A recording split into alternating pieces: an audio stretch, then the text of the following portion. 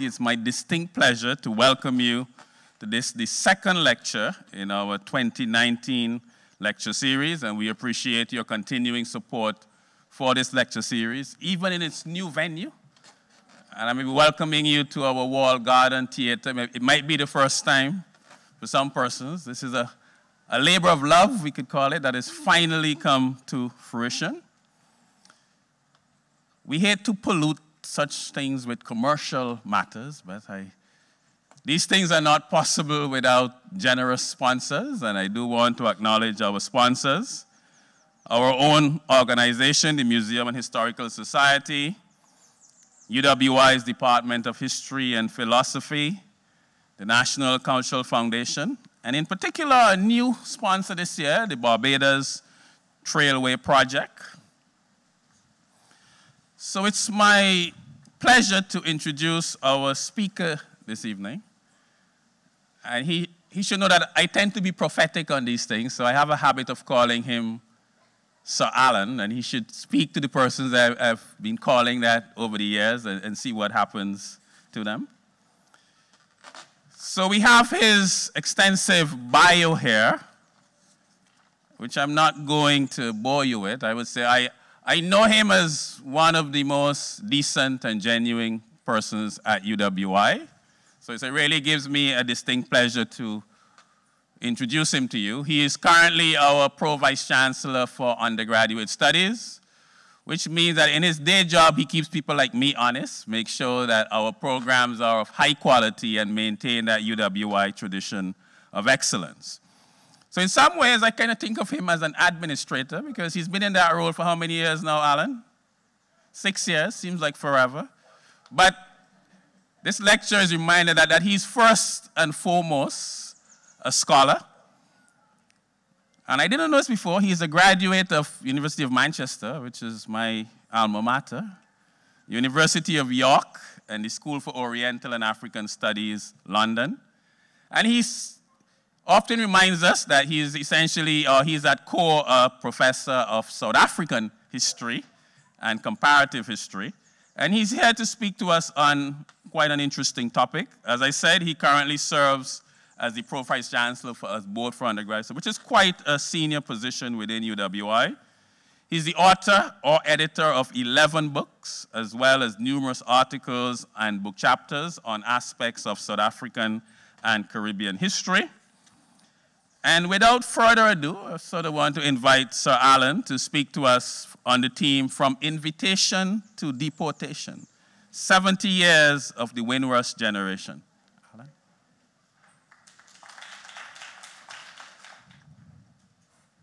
Well, good evening, everybody.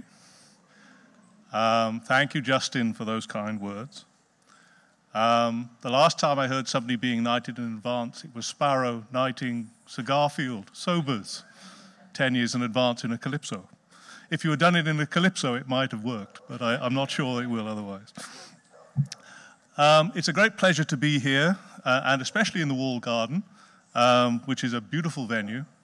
And I'm very happy and proud to have been asked to be part of this lecture series on the Windrush generation and their descendants. Now, in this lecture, I'm going to try and answer two broad questions. The first is this. I want to consider what role watching and playing sport had in shaping the identity and consciousness of the Windrush generation and their descendants in Britain. In answering this question, this lecture will consider the challenging, often hostile, racist environment West Indians had faced in Britain from 1948. It will consider the passionate support of the West Indies cricket team when it played in England during these years, and especially in the 1950s, 60s, 70s, and 80s. And I'm also in answering this first question, going to look at the role of numerous West Indian sports clubs that were established in Britain during this time. The second broad question concerns the role of British Caribbean sportsmen and women in British sport since the 1970s. and the instrumental role that sport has played in the lives of many young British Caribbeans growing up in Britain.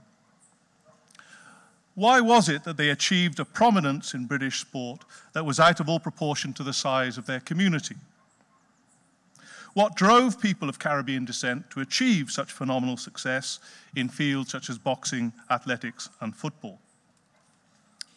Now, this lecture will conclude with a few thoughts about the complex relationship between sport and identity for Caribbean people both in Britain and the Caribbean since 1948.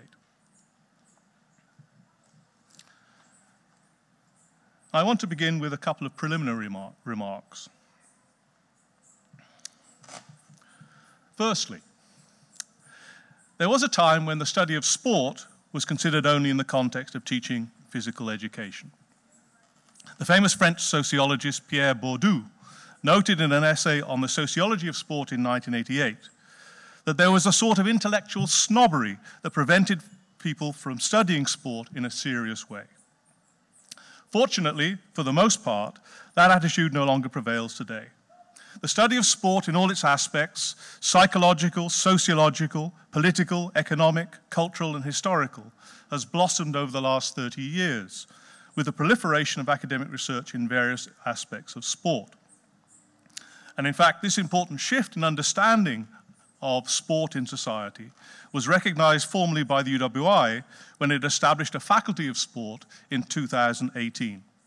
This was the first new faculty, or 2017, sorry, the first new faculty established at the university in 40 years. Of course, one of the first to transcend the divide between the practice of sport and the study of sport was the great West Indian intellectual and cricket lover C.L.R. James. His famous book, Beyond a Boundary, published in 1963, looked at the evolution of West Indian cricket culture in the context of the emergence of the movement to overthrow colonialism in the West Indies. And no lecture on sport and Caribbean identity could proceed without acknowledging a huge debt to C.L.R. James at the outset. So I'm happy to do that now, and I'm going to return to C.L.R. James in a little while. My second preliminary point is this. Who are we speaking about when we refer to the Windrush generation and their descendants? Now, as you know, the MV Empire Windrush arrived in Tilbury on the Thames just outside London on the 21st of June 1948, carrying 492 Caribbean migrants, and they disembarked the following day. The 22nd of June is now celebrated as Windrush Day in England. The arrival of the Empire Windrush marked the formal beginning of a mass migration by people from the British colonies to the United Kingdom in the period after the Second World War. Of course, they were seeking work, but they were also seeking better lives for themselves and their families. The trigger for the influx of West Indians to Britain was the passing of the British Nationality Act in 1948, which gave citizenship to all people living in the UK and its colonies, and gave them a right of entry and settlement in the UK. Geographer Seri Peach estimates that the number of people in Britain born in the West Indies grew from about 15,000 in 1951 to 172,000 in 1961. The unrestricted influx was partly stemmed by the passage of the Commonwealth Citizens Act of 1962 and then by the Commonwealth Immigrants Act of 1968. It was finally ended by the Immigrants Act of 1971. However, the 1962 Act allowed the dependents of migrants to join their parents in Britain, leading to a significant influx of children from the West Indies into Britain in that period. And in the period from 1962 to 1968, about 55,000 West Indian children under 16 migrated to the UK. By the time the Act of 1971, the Immigrant Act of 1971 came into force, the number of migrants born in the West Indies who had settled in Britain had risen to 304,000. After that date, of course, while the number of West Indians living in the UK who had been born outside the country declined, the community of Caribbean descent continued to grow. By 1981, the population of West Indian descent in the UK was estimated to be at least 500,000.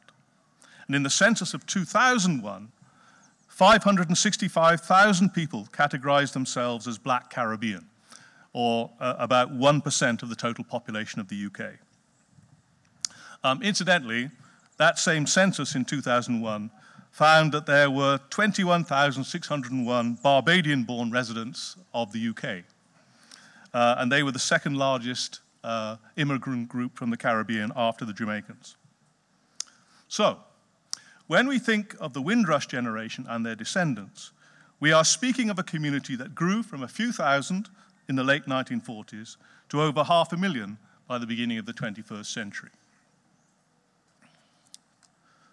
And I want to turn to, and I hope this is working, my first substantive question.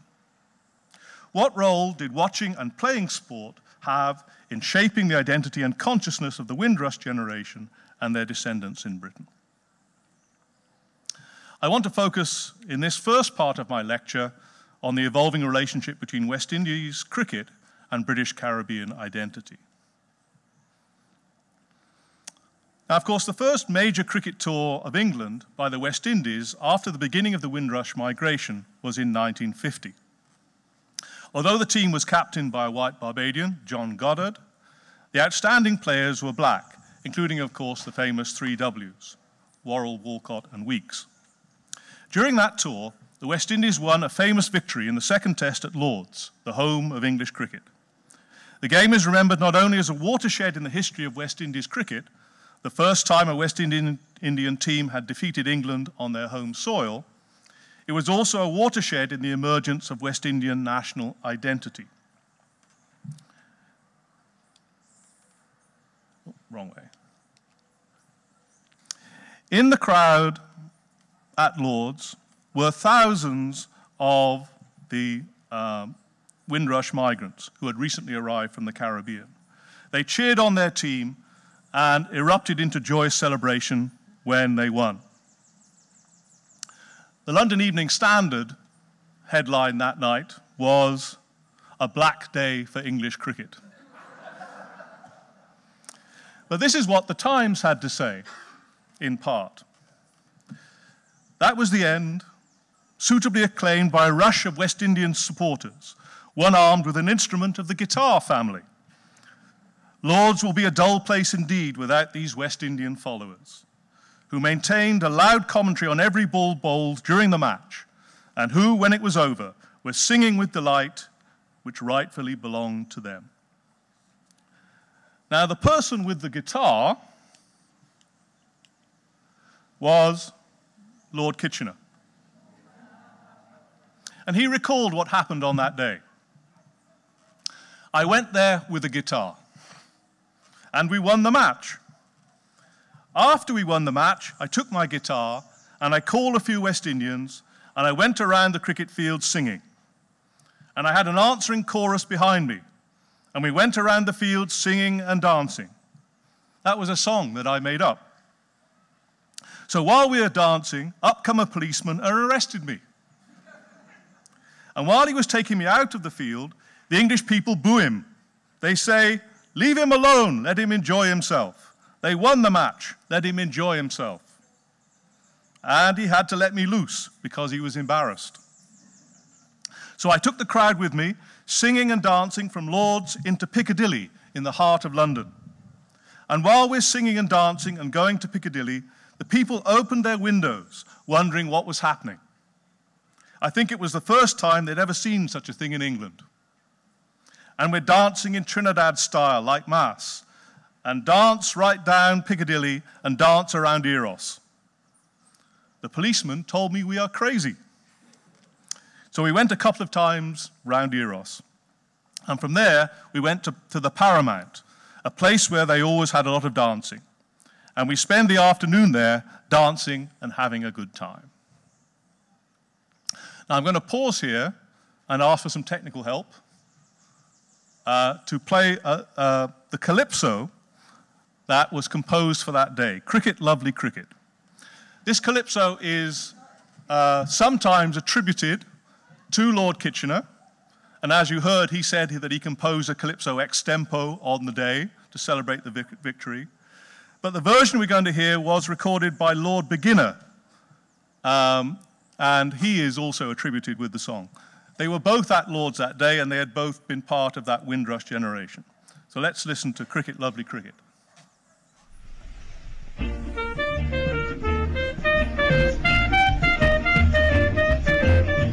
Cricket, lovely cricket, at Lord's where I saw it. Cricket, lovely cricket, at Lord's where I saw it.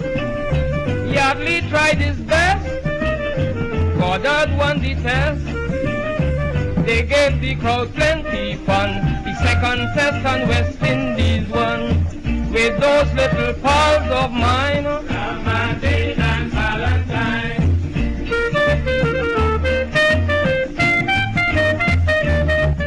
The king was there well attired, so they started with Ray and Stallmeyer. Stolly was hitting balls round the boundary, but Waddle stopped him at 20. Ray had confidence, so he put up a strong defense. He saw the king was waiting to see, so he gave him a century. With those little pals of mine, Martin and Valentine.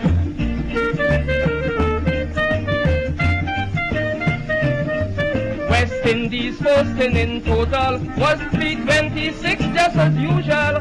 When Bester bowled Cristiani, the whole thing collapsed quite easy.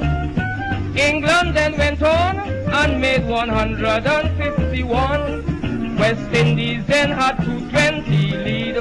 Goddard said that is nice indeed. With those little pals of mine, Martin and Valentine.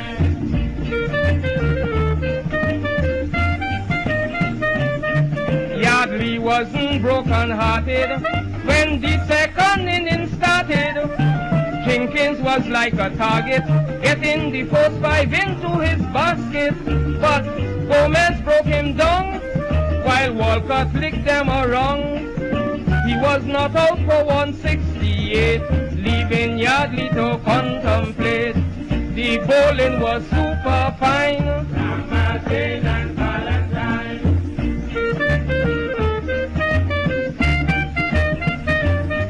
West Indies was feeling homely.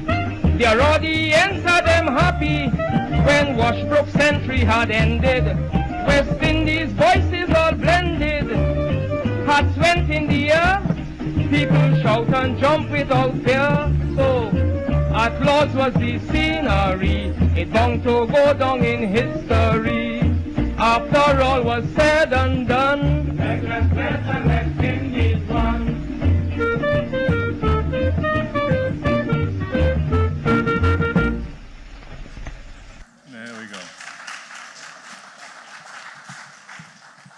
I was sort of expecting you to join in the chorus there, but I didn't hear anybody singing.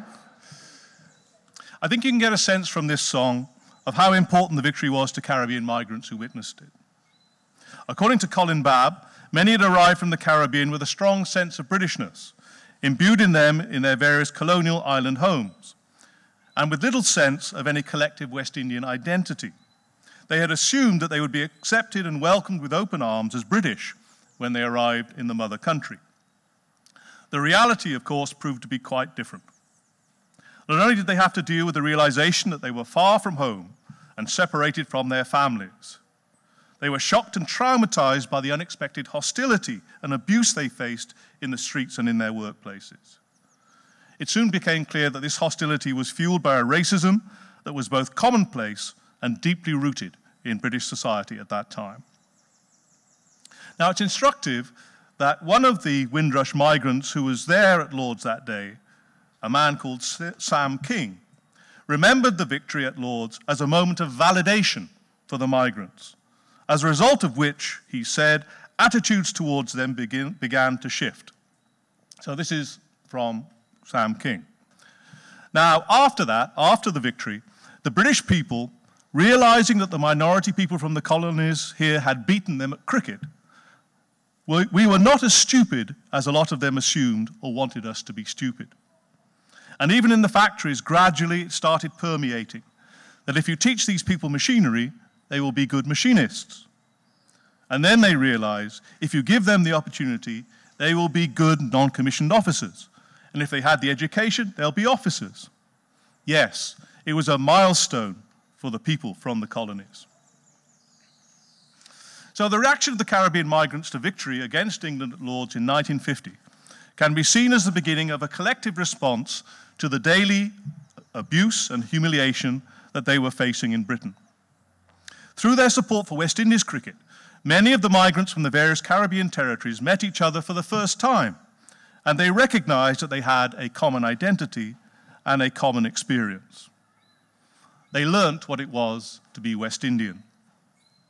It also gave them a vehicle to come together and to confront the racial realities of their new lives in Britain.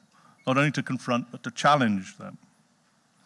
West Indian nationalism, of course, had already emerged in the Caribbean territories as a powerful idea among the political and intellectual elite by this time. But it was the passionate support of the Windrush migrants beyond the boundary at Lord's, Edgbaston, and the Oval that gave form and meaning to West Indian national identity for many working-class West Indians in the 1950s, both at home and abroad.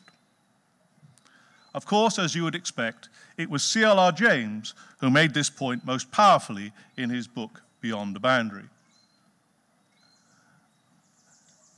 What do they know of cricket who only cricket know? Everybody knows that quote from James, but this is how it goes on. West Indians crowding to tests bring with them the whole past history and future hopes of the islands. English people, for example, have a conception of themselves breathed from birth. Drake and mighty Nelson, Shakespeare, Waterloo, the charge of the Light Brigade, the few who did so much for so many, the success of parliamentary democracy. Those and such are those as constitute a national tradition. Underdeveloped countries have to go back centuries to rebuild one. We of the West Indies have none at all, none that we know of. To such people, the three W's, Ram and Val wrecking English batting, help to fill a huge gap in their consciousness and in their needs. By the time the next touring party from the West Indies arrived in England in 1957, the critical role played by West Indies cricket in the lives of West Indian immigrants was clear. The Times reported, "The 8th West Indies cricket team to tour England arrived yesterday under skies which were a respectable imitation of their own blue, and to a boisterous and colourful reception. Since John Goddard brought his last team here 7 years ago, their supporters have multiplied many times. Yesterday, the Calypsos began at Southampton in the morning, continued from a demonstrative crowd of 300 at Waterloo in the afternoon, and were still going strong in the evening outside the Kensington Hotel in which Goddard held his press conference." So, of course, in the interim, many more thousands of West Indians had arrived, and a momentum was building behind that sense of identity behind the West Indies team. The West Indies tours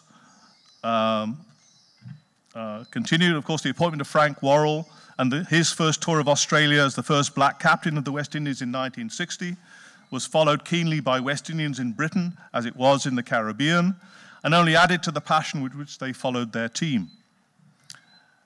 West Indian tours of England in 1963, 1966, 1969, and 1973 were all followed with the same tremendous enthusiasm and pride by the Windrush generation. Clyde Walcott, an integral member of the team of the 1950s, recalled, "In those days, colored people, or black people, whatever you want to call them, were more or less given a hard time. And they said how, and this was after the test, proud they felt to go into work or to school the next day, or the Monday, whatever it was, having beaten England."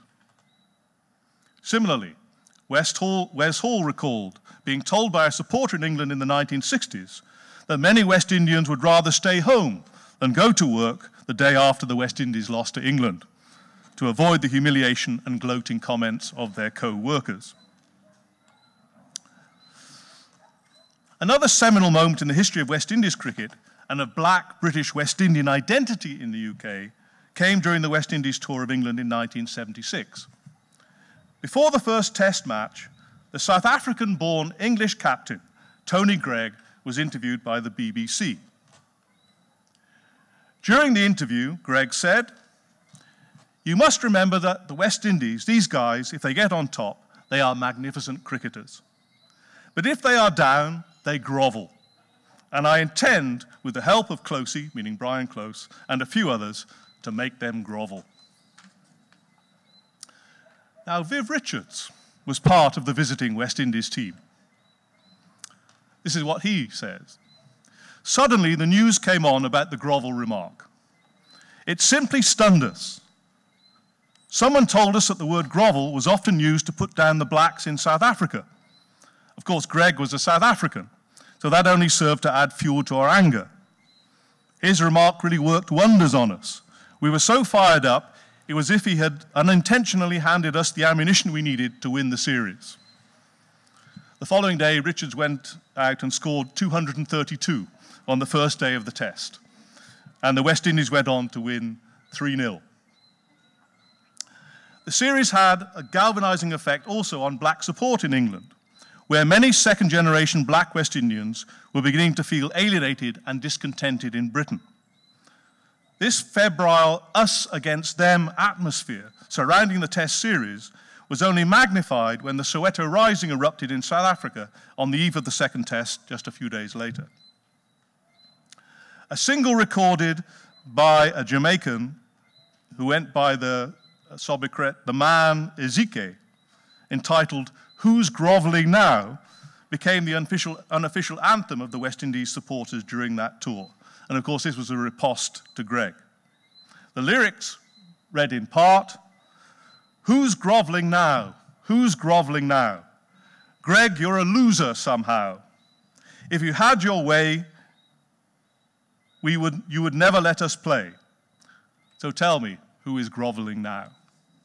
I tried to find a recording of this. All I could find was a picture of the record, so I apologize. I'm sure somebody has it somewhere and can donate it to the museum as an artifact.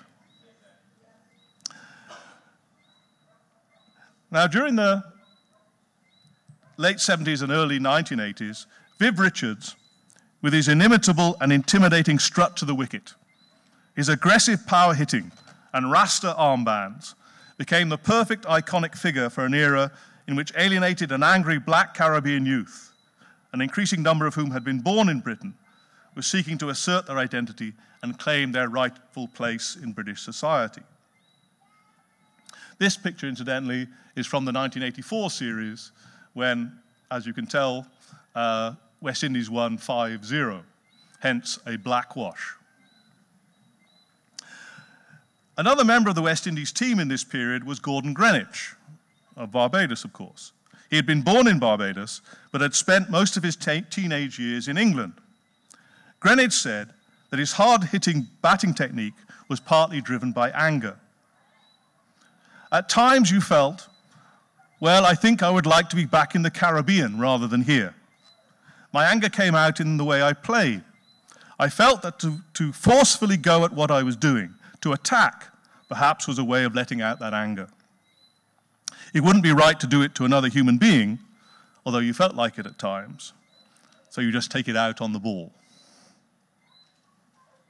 So there, the West Indies team and West Indies cricket in the 70s and 80s is very much associated with that sense of black power, and is projecting into the black community, the black Caribbean community, particularly amongst the younger members, as a symbol of that black power in a society that was still very predominantly white and racist.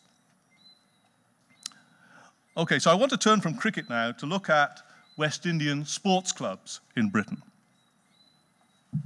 Supporting West Indies cricket, of course, was one way to engender and consolidate West Indian identity among the Windrush generation. Another was the formation of West Indian sporting clubs. The first such club, formed in 1948, was the Leeds Caribbean Cricket Club. Over the next 3 decades or so, similar clubs were formed in many towns and cities across the country, wherever Caribbean migrants were settled. According to its website, the Leeds Caribbean Cricket Club says it was created by the Jamaican Society in Leeds in 1948 as a social gathering for mainly West Indian men, although predominantly those from Jamaica. Since then, the club has expanded and evolved, inviting people from all ages and sex to take part in social and sporting activities. Among the semi-professional cricketers who played for the Leeds Caribbean Cricket Club were Stuart Williams and Barbadian Corey Collymore, who went on to play for the West Indies. The picture here is of the Preston Caribbean Cricket Club after they had won the local cup competition in the Lancashire League. Somebody there knows these guys? Ah, yeah, oh, you're from Preston. Oh, I had a girlfriend in Preston once, but that's another story. Yes, we will talk about that another time. Anyway, this is the Preston Caribbean Cricket Club after they had won the Turner Cup 6 times in a row. This was the League Cup competition in Lancashire. And there they are being presented with the cup. Another example, the Bristol West Indian Cricket Club, founded in 1963. It merged with another club called the Phoenix West Indian Club in 2013. Its website says, "You will find within our history 2 and 3 generations of families that have been brought up in our club. This sense of community and family continues to be the backbone of who we are. Over the past 50 years, we have provided a significant place of focus in both the cricket and social environment, for not only the West Indian community, but also for the wider multicultural community of Bristol. We have built up a club that offers a place of support, familiarity, and friendship, while at the same time being a place of high-quality sporting endeavour. And we have nurtured players who have gone on to represent England and the West Indies at international and county cricket level." One example of a player who came out of the West Indies, the Bristol West Indian Phoenix Cricket Club, was David Sid Lawrence, who played for Gloucestershire and then for England briefly in the 1990s.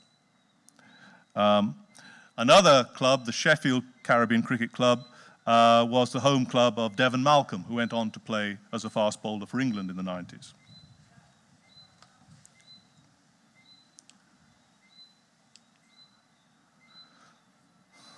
Especially during the years, let me come to that in a minute, especially during the years of Caribbean migration, the sporting clubs not only provided opportunities to play cricket, they provided a haven where West Indians could socialize and enjoy a drink in peace, play dominoes, and listen to West Indian music away from the potentially volatile and often racist working men's clubs and pub culture prevalent in England. Migrants from the same islands tended to settle in the same areas in England. For example, the Leeds club was predominantly Jamaican, while Barbadians were heavily represented in the Stevenage West Indies Sport and Social Club. They were very, of course, Reading is the capital of Barbadians in England, as some of you may know. Leicester Caribbean Cricket Club had a significant Antiguan membership, having been founded in 1957 by 2 Antiguans, a Jamaican and a Guyanese. All of them, incidentally, had previously been in the RAF. New arrivals to the UK from the Caribbean often used the West Indian sports clubs as a base to find information about accommodation and job opportunities in the local area. One member of the Sheffield Caribbean Cricket Club remembered that the club provided other useful contacts. Within the cricket club, you'll have people with all sorts of skills. I knew a guy who was a mechanic who would fix my car. I had another guy who was an electrician.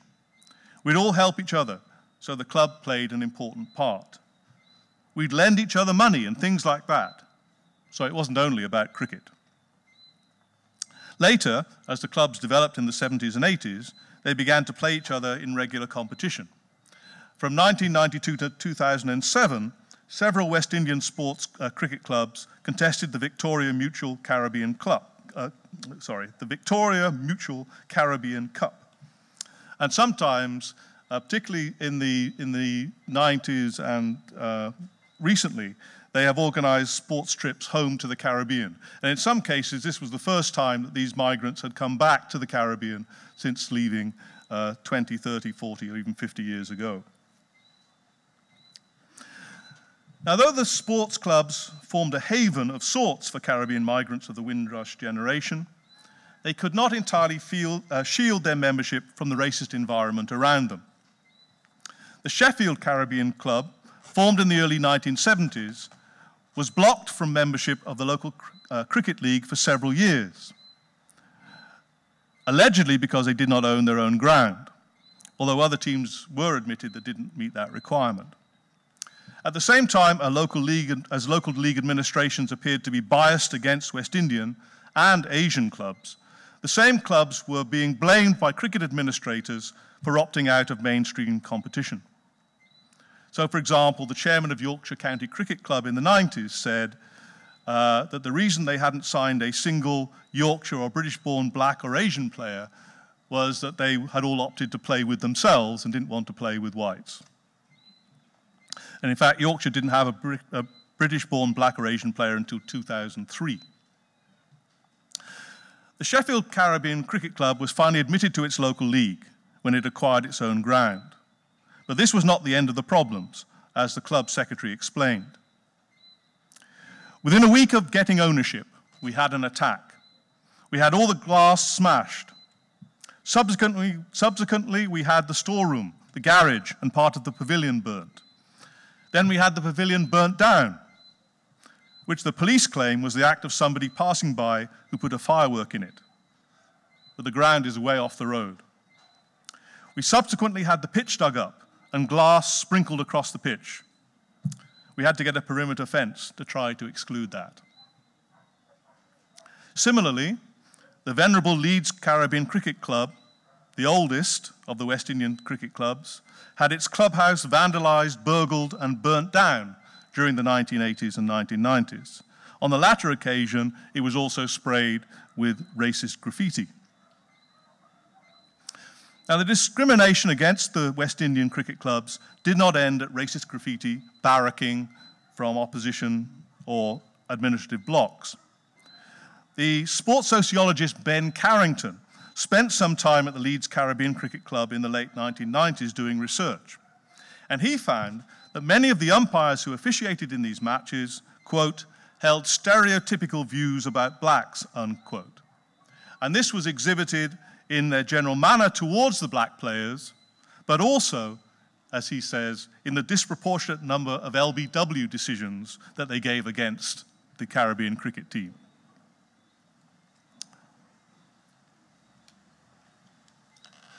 Okay, I'm moving on now to the rise of British Caribbean sportsmen and women. As we've seen, supporting West Indies cricket and joining West Indian sports clubs, including the many cricket clubs, were important ways in which the Windrush generation supported each other and coped with the hostile environment they found in Britain. I'm turning now to my second substantive question, which concerns the emergence and remarkable prominence of British Caribbean sportsmen and women in Britain since the 1970s. And let me put this question in context for you with a few figures. I mentioned earlier that by 2001, just about 1% of Britain's population identified themselves as black Caribbean by birth or descent. In that year, 2001, about 15% of professional footballers in the English Football League had Caribbean heritage. 10 out of 23 of the English national football squad at the 2010 World Cup had Caribbean heritage. That's about just under 40%. At the Sydney Olympics, held in 2000, 13 out of 18, or more than 60% of the athletes representing Britain in track and field, had Caribbean heritage. In boxing, by 1990, 50% of British boxers were of Caribbean heritage. So these are very remarkable achievements for a small and embattled minority.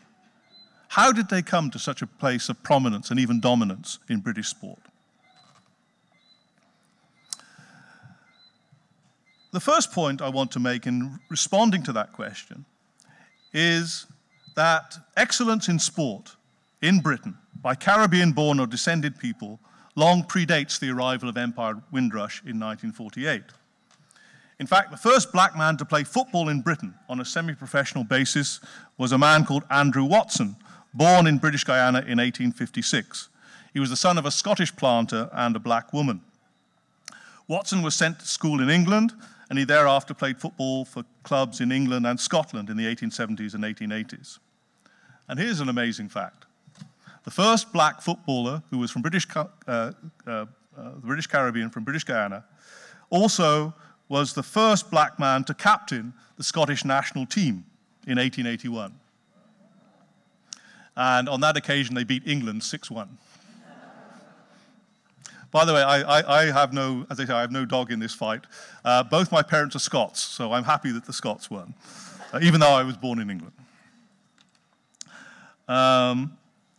Yeah, so that's the example of Watson. Here's another example that I mentioned in a previous lecture a few months ago. This is Walter Tull, the son of a Barbadian carpenter and the grandson of a slave in Barbados.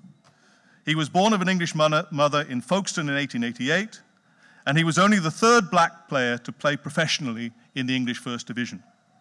He signed for Tottenham Hotspur in 1909 and later played for Northampton Town. He scored 4 goals for Tottenham Hotspur in one season.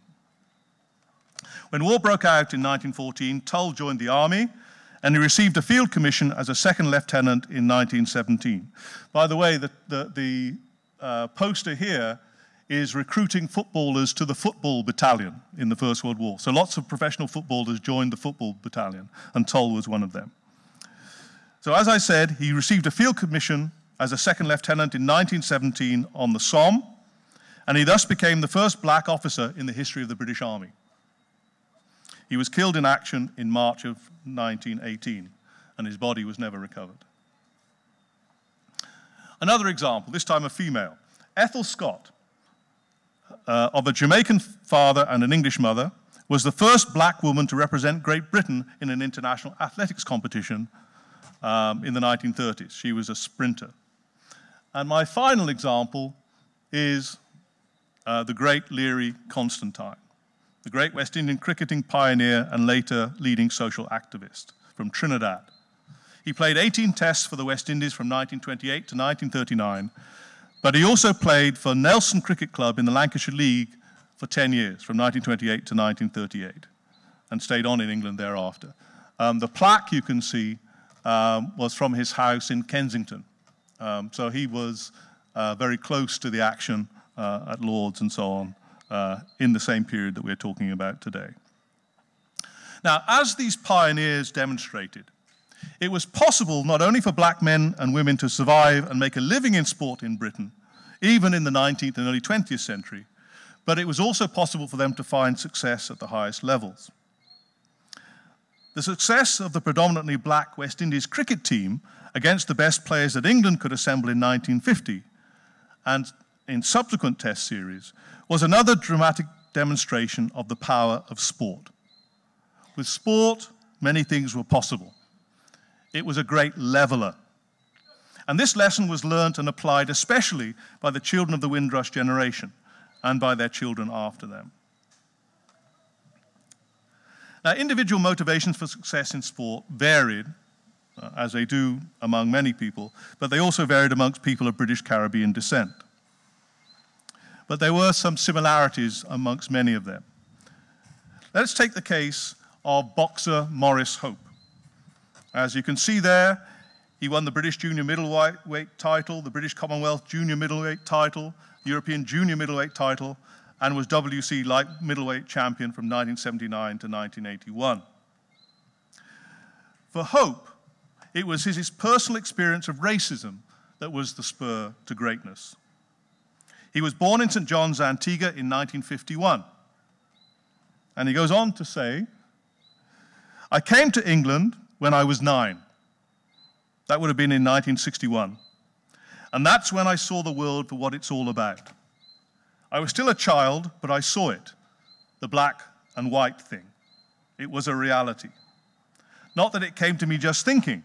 I realized it at school. From the age of, say, 11, I began to see that I'm black and the others were white, and there was no use putting it behind me." So around that time, at 11 or 12, he took up boxing. The club he attended was in the East End. And while there, he was called a black bastard, he was spat on, and he was pushed out of the showers. As he recalled, This shocked me, because I'd left Antigua with no idea what color prejudice was. He went on, "You can imagine how frustrated I felt. I'm only human. Outside the ring, you feel frustrated, but you can try to argue and get some facts. But that's the most you can do outside the ring. You argue with one another and put it down to the fact that people who are prejudiced are ignorant. It makes no sense arguing with them, so I had to walk away or get involved in fights. Most of the time, I'd walk away. Now, in the ring, it's different. It's all legal there. So for Maurice Hope, boxing was a cathartic experience. The sport allowed him to express his anger and to channel his aggression. Sociologist Ernie Cashmore argues that ultimately this attitude also made Maurice Hope a champion because it hardened him. As a black man, he was determined to fight longer and harder than any of his opponents. Before defending his world title in 1980, Hope said, "People like myself and the footballers and athletes, we're black and have been pressed down, okay? But they can't keep us down forever because we're going to show whites that we're better than them at their own game. We've made it and we're showing other blacks that they can make it as well." Other British Caribbean boxers who excelled in these years and who became world champions include Lloyd Honeyghan, born in Jamaica, who held the world welterweight title from 1986 to 1989. Frank Bruno, whose mother was a Pentecostal lay preacher from Jamaica, who became Britain's first world heavyweight boxing champion in almost a century in 1995. He was followed by Lennox Lewis, British-born of Jamaican parents, who defeated Evander Holyfield and Mike Tyson to become the world's leading heavyweight in the late 90s. And in the middleweight division, there was Chris Eubank, who had grown up in Jamaica, and Nigel Benn, of course, of Barbadian descent. They both claimed world titles in the early 1990s.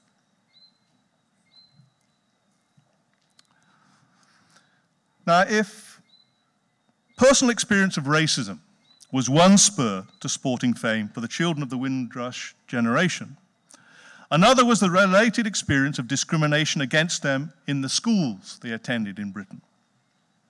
The parents of the Windrush generation, like most Caribbean parents, had a strong commitment to education as a means to uplift their children from poverty.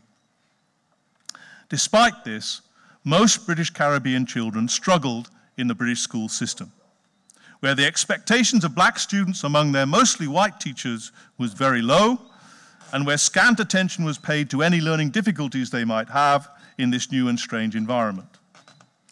Many children of Caribbean migrants reported that the teachers scarcely bothered to teach them, but instead encouraged them to participate in sport. Now, in fact, this was the experience of our own Hilary Beckles, now, of course, Professor Sir Hilary Beckles, who found himself treated as educationally slow when he went to live with his parents in Birmingham at the end of the 1960s. And you can see how that turned out. As late as 1980, the Association of Head Teachers in England argued in a submission to a government commission that the best hope for success of West Indian children in school was not in academic subjects, but in, quote, their natural sense of rhythm, color, and athletic prowess, unquote. However, going back to sociologist and social historian Ernie Cashmore, he has no patience with this kind of racist thinking. He observed in 1982 that many British Caribbean children who were branded as slow, as having bad attitudes, or being incapable of learning in school, demonstrated the exact opposite in a sporting context. They were highly motivated, he said, prepared to learn, willing to comply with demands, eager to listen. Perhaps they didn't want to follow the rules, but they did. Those who went on to notable success in sport in Britain, he argued, did so through their commitment, hard work, and determination to constantly challenge themselves and to succeed in the face of the potentially debilitating racist environment. And in fact, in a somewhat similar argument, Hilary Beckles argues that the success of West Indies cricket from the mid-70s to the early 1990s was not built, as racists argue, on a fortuitous combination of talent and happy-go-lucky calypso cricket, assisted by an unfair advantage in fast bowling.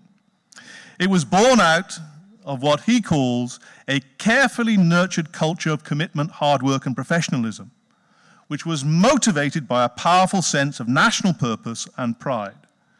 And this was why no other cricketing country could hope to match the West Indies winning combination. Now, in addition to encountering racism and a difficult school environment, many children of the Windrush generation had challenges at home. Take, for example, the experience of Wilf Slack. And Wilf Slack is there on the left.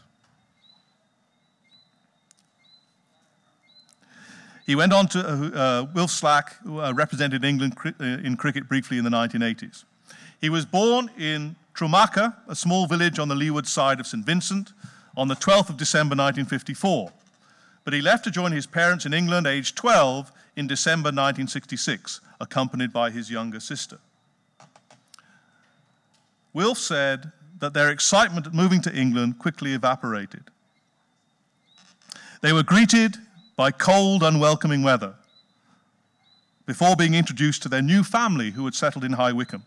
Phyllis, Wilf's sister, in particular, only had vague memories of their parents and knew them mainly through photographs, as she did her younger brothers, Jeff and William, whom neither she nor Wilf had met. Like many children brought over from the West Indies during the 1960s, they struggled to adapt to their new surroundings. So for many of those young people who came over, particularly in the 1960s to the UK, to join their parents who had been working there for 5 or 10 years, whatever it was, there was a very difficult family situation. They barely knew these parents and had to get to know them as well as the strange environment they were working in, to deal with the challenges at school and so on.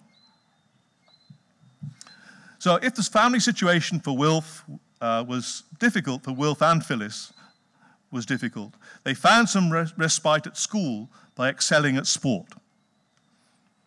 However, this success was not appreciated by their parents, who were upset that they were neglecting their studies. So in his early life, Wilf and his sister Phyllis had many arguments with their parents over the fact that they were giving their time to sport when they should have been studying. In this case, and in common with many children of the Windrush generation, success in sport came despite, not because, of their parents' support.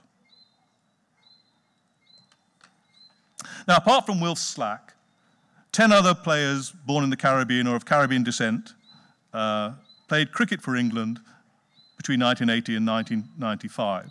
Of course, the pioneer was Roland Butcher, who you see here on my left, your right. Roland Butcher was born in St. Philip, Barbados in 1953, and he migrated to England to join his parents at the age of 13. He represented Middlesex in the English County Championship from 1974 to 1990, and he played 3 tests and 3 one-day internationals for England, beginning in Bridgetown in 1981. The player in the middle there is Norman Cowans. So these 3, Wilf Slack, Norman Cowans, and Roland Butcher, were the first 3 black players of Caribbean heritage to play for England. Incidentally, apparently Wilf Slack was a very religious man, a very quiet and religious man, and would always go, when he was on tour with the England team, he would go to church regularly. So Ian Botham, who toured with him, gave him the nickname Bishop Tutu.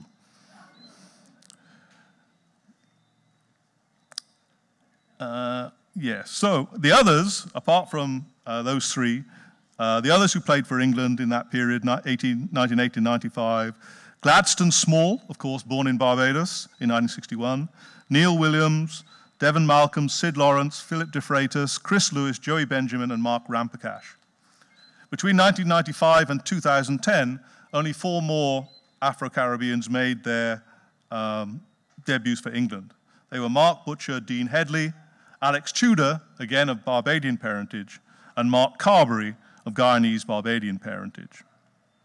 Unfortunately, as the West Indies know to their cost, in the recent the English tour, another Barbadian-born player, Chris Jordan, featured and unfortunately destroyed some of the West Indies batting. Oh,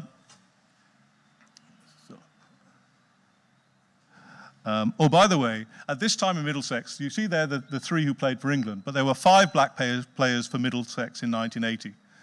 And they were called, inevitably, the Jackson 5, because they were the 5 black players in the team. Now, despite the elevation of British Caribbean players to the national team, this did not mean that they were immune from racist attacks or assumptions. In 1995, Wisden Cricket Monthly published a special issue on race and national identity, which featured an article entitled, quote, "Is it in the blood?" unquote. The article questioned the loyalty and attitude of Asian and black British players, and it argued that blacks and Asians, wherever born and raised, could never be culturally English and could never feel, quote, "a deep, unquestioning commitment to England," unquote. Now, what I haven't reproduced from the article, but this is a comment from the editor of Wisden Cricket Monthly, David Frith, who published the article. He wrote to the author of the article, "Let me just assure you that I was one of the earliest to feel a sense of unease at the number of foreign players piling into the England 11. The principle seems wrong, and I think that there has been some sort of dislocation in the national psyche.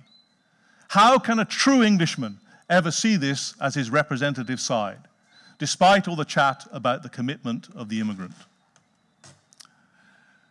Now, in response to that, Devon Malcolm, Philip de Freitas, and Chris Lewis, all British Caribbeans who were playing for England at the time, sued the journal for defamation.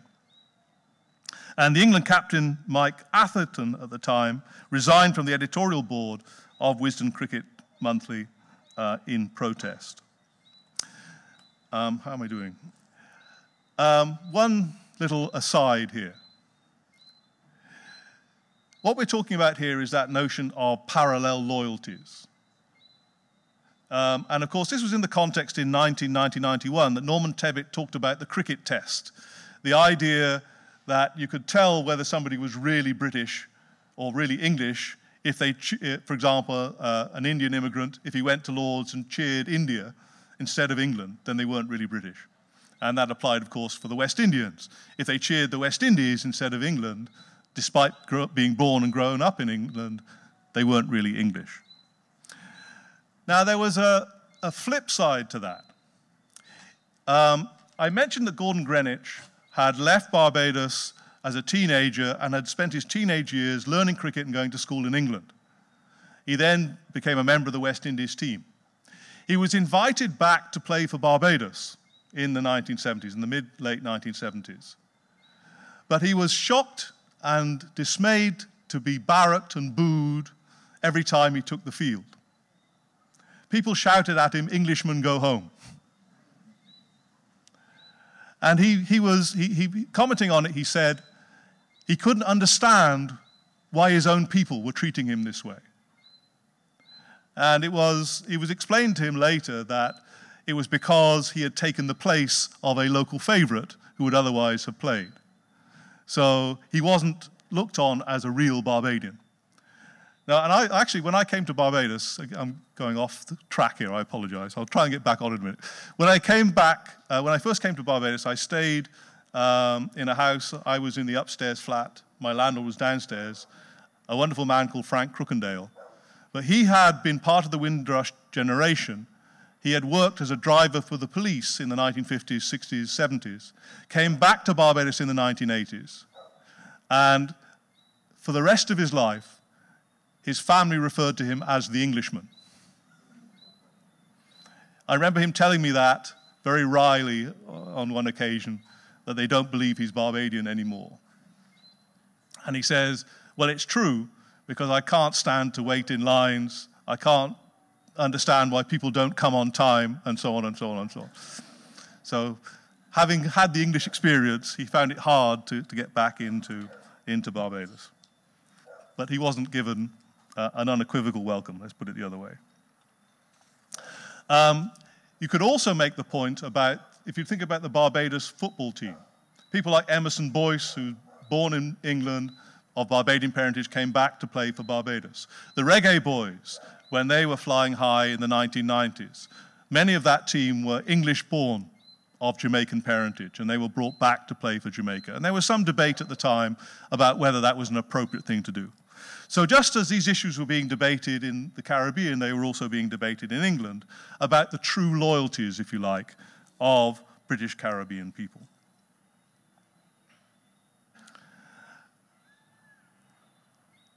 Now, of course, the children of the Windrush generation also excelled in athletics, as they had in boxing and cricket. Sprinter Linford Christie, born in Jamaica, won 23 major championship medals, more than any other British male athlete has done to date. And this included the gold medal in the 100 meters at the 1992 Barcelona Olympics. Hurdler Colin Jackson, of Welsh and Jamaican heritage, held the 110 meters hurdles world record for 11 straight years between 1993 and 2004. Jamaican-born javelin thrower Tessa Sanderson became the first British Caribbean woman to win gold at the 1984 Los Angeles Olympics. And Denise Lewis, also of Jamaican heritage, won heptathlon gold in the 2010 Sydney Olympics. In 2004, Kelly Holmes, the daughter of a Jamaican-born car mechanic, took gold in both the 800 and 1500 meters in Athens. Now, the last sport I want to look at is football. I mentioned earlier that by 2011, around 15% of players in the English Football League were of British Caribbean descent. This included several who were plying their trade in the Premier League. However, if you rewind back to the 1960s and 1970s, watching and even playing football had quite limited appeal to the Windrush generation and their children, who were still mainly interested in cricket. As Colin Babb notes, in those days, attending English international football fixtures at Wembley and domestic fixtures across the country was often a hazardous experience for black Caribbean supporters. There was the daunting prospect of fending off personal abuse from a vocal minority of football supporters, and of watching black players being racially abused by sections of the crowd. Additionally, at some matches, extreme far-right nationalist political organizations, including the National Front, openly attempted to recruit white football fans on the terraces or outside the stadiums. The first black Caribbean player of Caribbean descent to play for England was Viv Anderson, who was called up in 1978. He admitted that he did not take his role models from the English team. Growing up, he said, I always followed Brazil to see people like myself playing the game. Now, here's a personal anecdote. The first black player I ever saw playing football in England was Clyde Best, who was from Bermuda. He was playing for West Ham when they were drawn against my non-league team, Hereford United, in the 4th round of the FA Cup in February of 1972. I was 12, and I sat on a beer crate behind the goal at the Edgar Street ground to watch the game.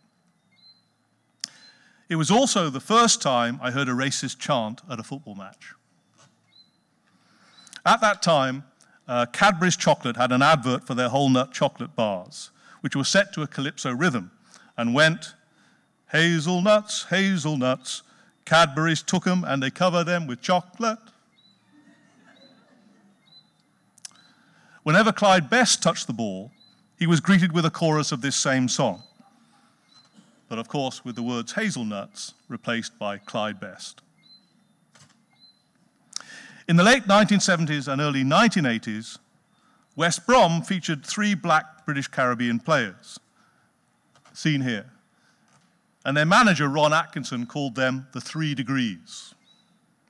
Cyril Regis, you see on, which order have I got them in? Laurie Cunningham, Cyril Regis, Brendan Batson. Cyril Regis was from French Guiana, Laurie Cunningham of Jamaican parentage, and Brendan Batson, born in Grenada. Incidentally, Laurie Cunningham was the first English player to play for Real Madrid. And he died in a car crash at the age of 33 in Madrid. Every week, the three black players ran a gauntlet of abuse, spittle, and bananas thrown from opposing fans. Cyril Regis, who was the third black player to play for England, after Viv Anderson and Laurie Cunningham, recalled, "We used to get letters all the time, you know. When I was called up for England for the first time, there was a letter, an anonymous letter saying, 'If you go to Wembley and put on an English shirt, you'll get one of these through your knees.' There was a bullet in the envelope." And in fact, Cyril Regis kept the bullet for the rest of his life and would show it regularly when he spoke. Roland Butcher was a contemporary and later a friend of Cyril Regis. He remembered his importance as a role model. This is Roland Butcher speaking now. "As a young black man growing up in England in the 1970s, you would watch players like Cyril and really look up to him. They showed a generation of young black kids what was possible. To see them break into a difficult game like football was incredible. Those guys had to put up with a huge amount. It was almost always rougher for the footballers than it was for the cricketers.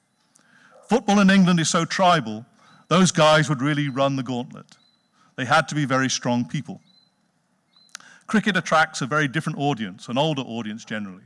So although we would get the odd remark, it was nothing compared to the kind of hostility that Cyril had to put up with.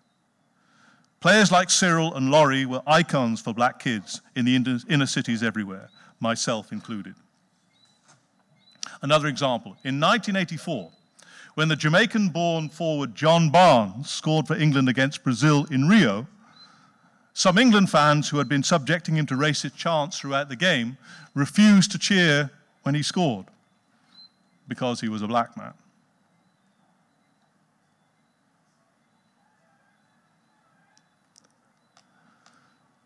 Black footballers not only faced abuse from the terraces, they had to contend with the racist attitudes of other players and of coaches and managers, who often complained that black players were lazy and got on by talent rather than intellect. For example, Jim Smith, then manager of Queen's Park Rangers, told a reporter in 1987, quote, "Black players use very little intelligence. They get on by sheer ability," unquote. In the 1970s and 1980s, some argued that West Indians made good forwards because they were speedy and they could use their athleticism, but they did not have the character or intelligence to play defense or central midfield. The result was that black footballers in the 1970s and 80s were underrepresented in central positions, requiring constant interaction and coordination with other players, and overrepresented in non-central positions such as wingers. And in the United States, this was a practice that the academics called stacking. Let me give the US example, then I'll come to the British example. In the US, there was a virtual absence of black quarterbacks in the NFL until the 1980s. And this was because it was argued that black people couldn't deal with the complicated job of being a quarterback. All of that changed when Warren Moon broke through in the 1980s and became the first black franchise quarterback. He was also the first black quarterback elected to the NFL Hall of Fame in 2006. Now let me show you how this worked in English football, this idea of stacking. Here you have the percentage of Afro-Caribbean players in the English Football League in 1985 and 1989-90.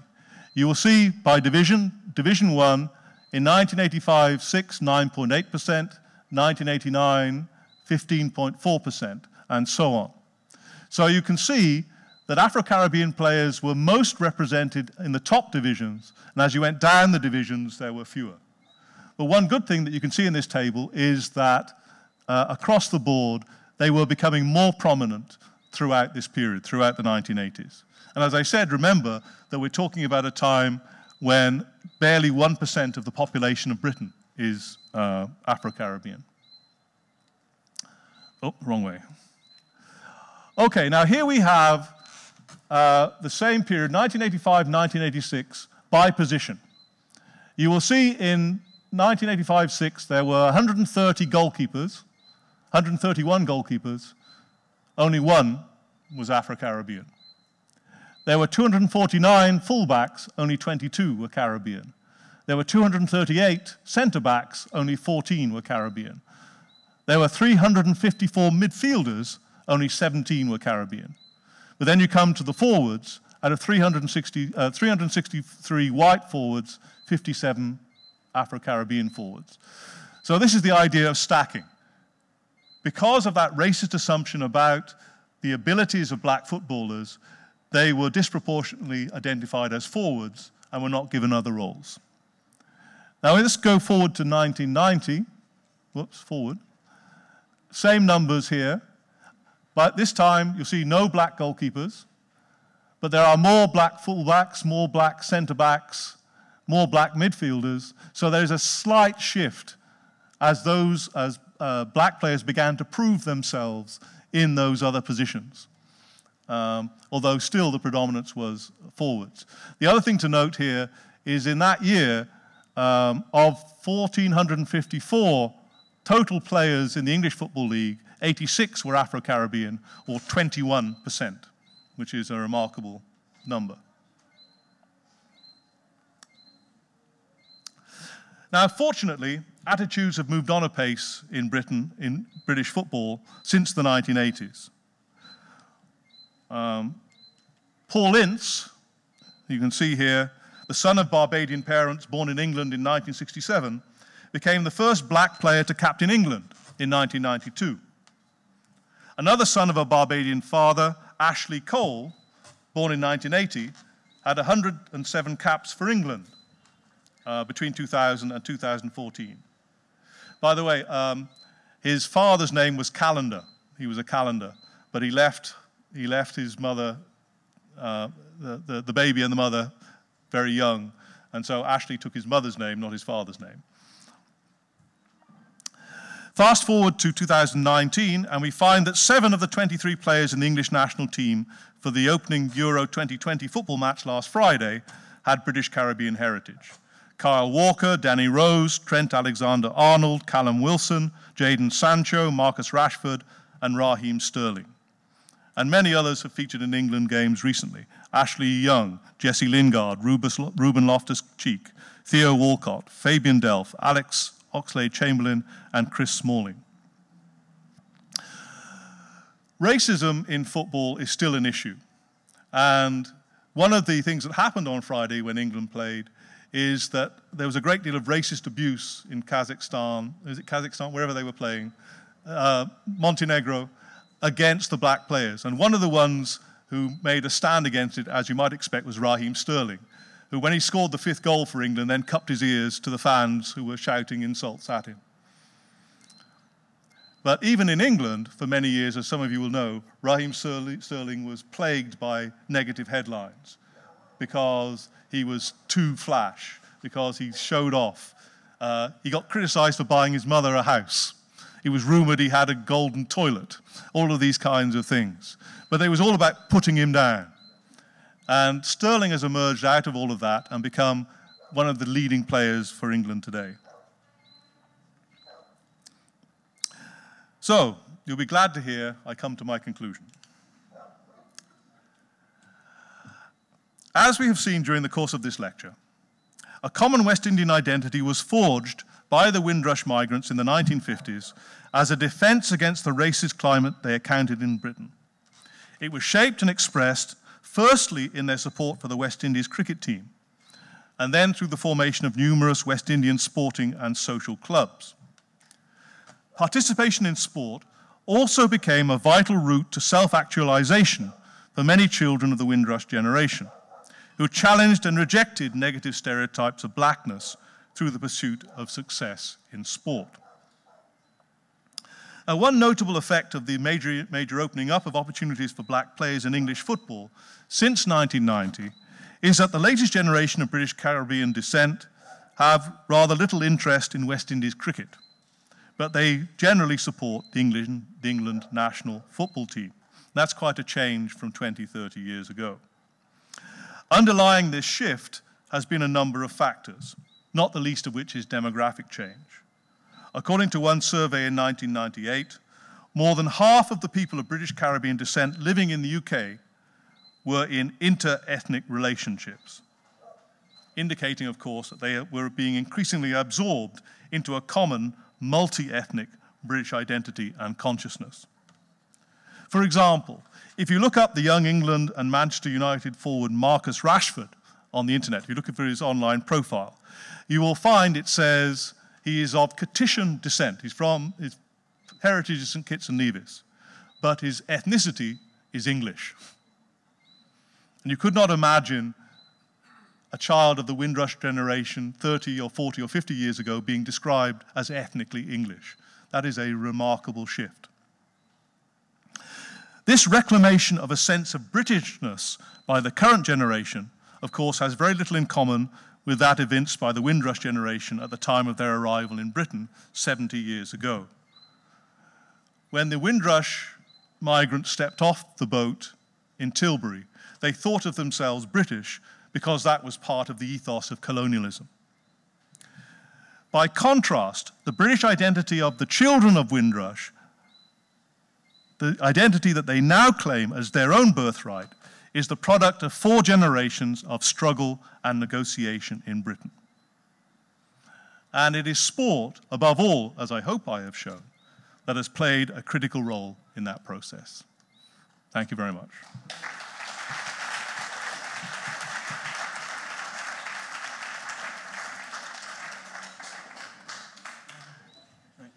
Okay, thank you very much, Alan. I think he deserves another round of applause.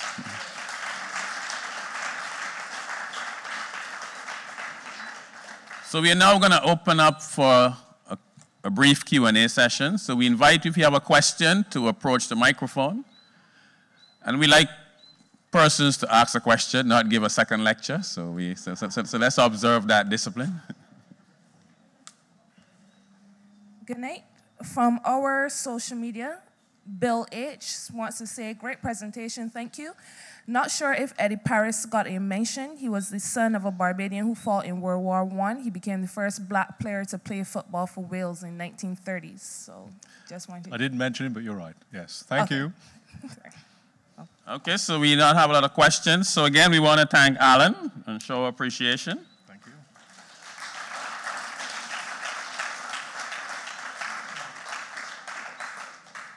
Yeah, so I don't know about you, but I rather enjoyed that. I thought it was quite an appropriate lecture, and he did an excellent job, as we would expect. So our next lecture, which will be held next week, is titled Stand Firm in England, Art and Migration in the Anglophone Caribbean World by Dr. Alison Thompson. So I want to invite you to come out and support that lecture as well.